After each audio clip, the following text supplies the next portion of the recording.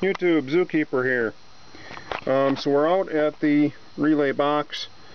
Show you how I did this on a little circuit board I bought for 40 cents.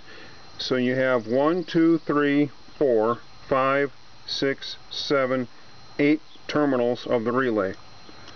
And I marked this one, I didn't.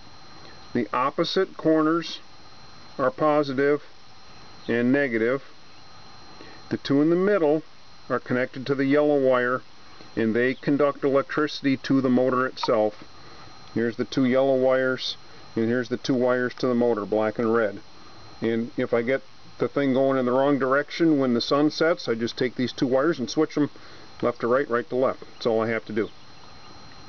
Here's my 2,200 ohm resistor connected between the emitter and between ground and base.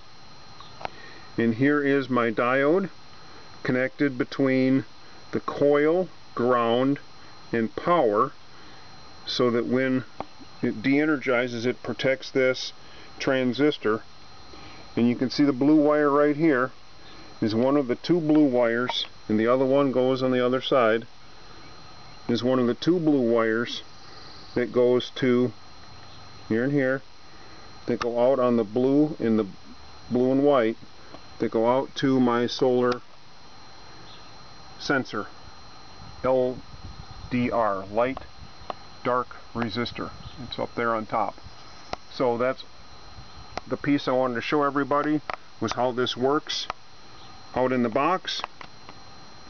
Very effective, very cheap, cost me fewer than $10 for all the parts and a little bit of shipping. Zookeeper out.